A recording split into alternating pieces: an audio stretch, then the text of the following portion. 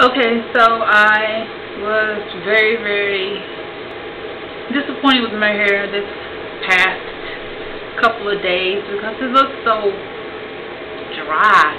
Even though I condition it a lot and I deep condition it and I try to keep it moisturized, it just seems like my hair just soaks up everything that I put in it. So I'm tired of the afro. I'm very, very tired of just the afro. But my hair is in an in-between stage now. It's not long enough for this. It's too short for that, and it's irritating. So anyway, I decided to put my little hair in some little twists, two-stranded twists. I am not a hair doer, so it's not perfect.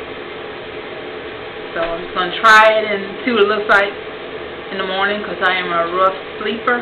So we'll see what happens when I wake up in the morning if it still looks presentable. Anyway, I haven't taken a picture of the back or anything yet or looked at it in the mirror. But here we go. The size. It's real short in the back. So I just twisted some of them to get it. And then these in the front, they always stick straight up. Even when I got my twist done a couple weeks ago, and she did use wax, and she twists them and they lay down for like a minute, and then every minute after that they were sticking straight up. So I don't know what the deal is with these, but I'm going to have to put a bobby pin in these in the morning because I know they're going to be sticking straight up.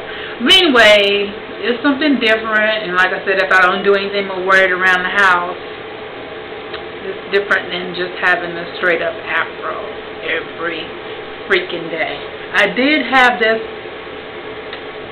let's go wet, did have my little flower in it, but this thing is like huge and it just looks really retarded on my head. I need to find some smaller hair accessories for my hair, at least until my hair gets bigger, and then I'll try this again. But this looks like a big gigantic bouquet sitting on top of my hair, so I don't know. So that's it.